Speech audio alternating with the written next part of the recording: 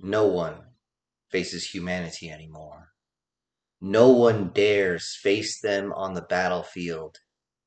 No one dares question them. They only try to hold on to their own territory, but they would never, ever want to face off against humans again. Everything came to a head on a planet the humans call 1313-5. This was an odd nomenclature, as the humans seem to number their sectors and their planets. So on this planet, two different species landed to face off against the humans. After fighting their way through the small protection fleet they had, many of the human ships that remained ducked behind the planet to try and regroup and try to use hit-and-run tactics against the enemy. While this was happening, a landing was forced onto the planet, and though losses were heavy, they still made it. However, the humans had done something they always do. They had dug into the dirt, cutting into the ground using the foliage to cover themselves from the space. Many times you couldn't see what was out there. Yet there was trenches, there was bunkers, there was pillboxes, there was all sorts of defense measures all over the place.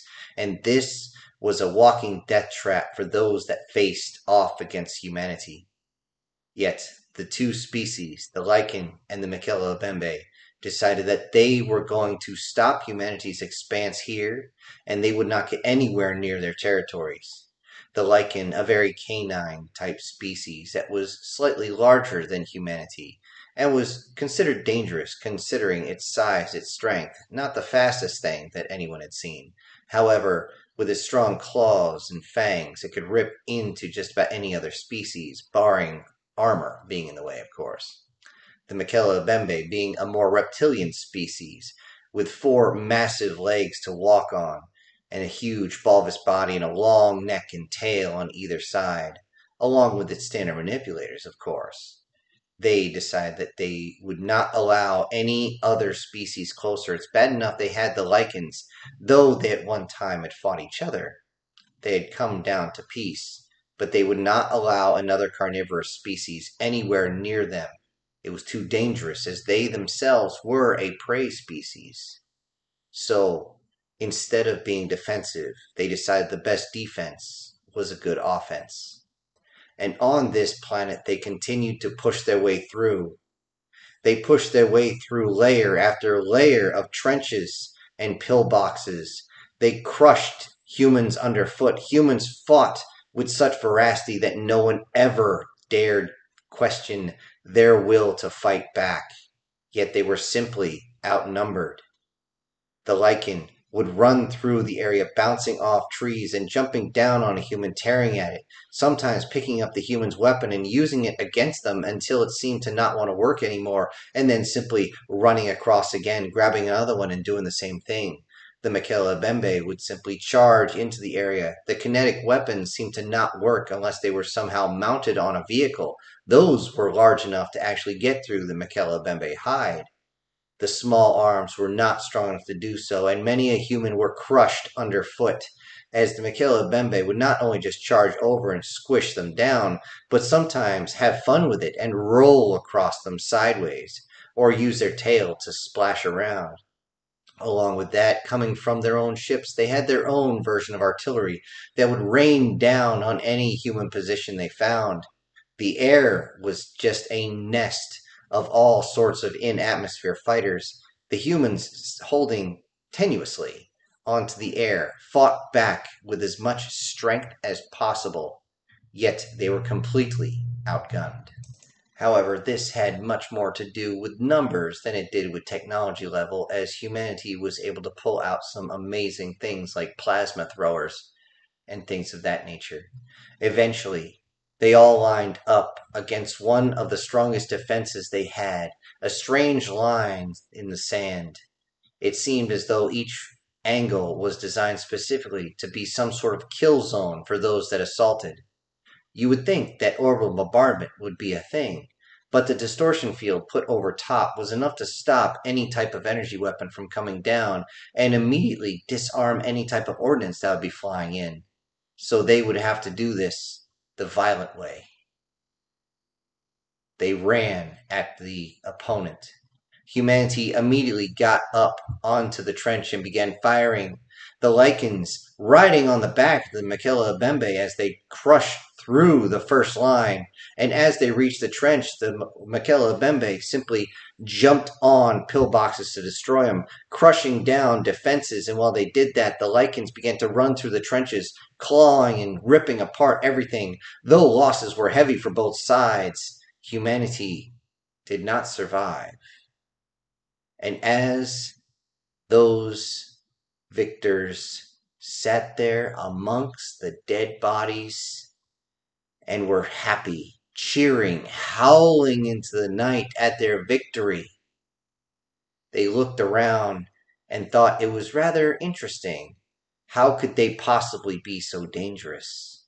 And as night fell, they sat there waiting, listening to their communication systems to see if their own ships would tell them that humanity was coming, but humanity was in full retreat. But as they sat there, they listened. They could hear strange noises. Something was around. They were all on high alert. Someone was moving around. Somebody was getting close.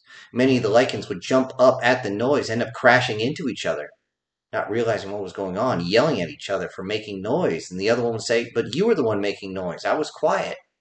They were confused about this. The Makela Bembe couldn't sleep either. They were looking around, trying to figure out what the hell was going on. They had to rest their large bodies inside whatever crevice they could find, and they could feel as though something was clawing at them at night. Clawing, pulling at them. They couldn't sleep. It felt like human hands were wrapping around their throats. Sometimes, like an arm would wrap around. They knew this. This was what humans did when they tried to choke them. And sometimes they would wake up coughing and gagging if they were able to actually fall asleep. They ran around trying to find out what was there. They could see shadows moving around back and forth. They were waiting for the shots. They knew humans were close. They were going to use kinetics. Oh, wait, were they going to use blades? With this, many of the Lycans started to extend their claws and then thrash at any single movement, many times hurting their own. Many would sit there and bleed out on the ground from their own friendly slashes that were not so friendly. Many of the Makela Bembe would freak out so much that they would end up going screaming into the night, feeling as though they're being mauled, by being beaten up, by being choked by all these arms and hands wrapping around them. They couldn't understand. Many of them ran straight into the trap. Many of them knew there was a minefield on the other side. Many of them screaming in fear, didn't even care. They ran right into the minefield, and the last thing they knew was that something had gone through their bodies. The large plate that was designed specifically for armor was more than enough to take care of a single Makela Bembe. The Lycans continued to move around, trying to figure out what was going on. The Makela Bembe, when they freaked out, would start screaming, "They're on me, they're on me, they're on me," and then take off into the night. Many looked, and if they had night vision, they would look to see if there was anything going on, if there was anything on their backs, but there was nothing. Their own allies were freaking out and running off into the darkness, many of them running back to their own lines, some running straight to where the humans were, some tripping on explosives. It was horrific. The Lycans weren't doing much better as their senses were on high alert. Every single tiny twinge of wind, any slight movement, any noise was enough to get them moving, and they would go and rush out. They could also hear voices. The voices. The voices of those that were creeping up on them. The voices. These were human voices. And throughout the night, they would lash out at these voices, lunge at each other, more often than not crashing into each other and killing each other. And then, in sorrow, look at each other as one of them died from rapid blood loss and, of course, being perforated by a bunch of claws and teeth. Many just thrashed out, grabbed a hold with their claws and started ripping apart whatever they were holding on to, and then come back to their senses and realize that they were holding on to their packmate. And many of them lost their minds there. extended their claws, reached up on the side of their neck, and began to claw at the side, waiting for the light-colored blood to start pouring out. Many of them would wait to see the blood squirt across the side of the trench, and then wait for the darkness to come take them. A single Lycan survived. As the reinforcements arrived the next morning, he was sitting there, holding his legs as he sat on his tail that he had ripped off himself, rocking back and forth, saying the same thing over and over again. The rest of the reinforcements took him, brought him back to the rear. Nobody knew what was going on, but they knew they had to secure the forward position, so they did, and they knew they would be there that night. The next day, nobody heard a word from these positions. Nobody understood what was going on. All they knew that every time they sent someone up into the positions, even those farther back were beginning to show signs that they couldn't understand what was going on. Something was just always around them. Something was always hunting them. Something was making them lose their freaking minds. It was decided then, once several more came back, saying the same thing as the first, that they need to leave. They need to recoup their losses. They need to stay as far away from humans as possible. And as they did, they got back to their leadership, who all looked at the dozen or so that had survived as they sat there rocking. Some of them curled up sideways on the ground as they continued to rock back and forth, never blinking, never turning away.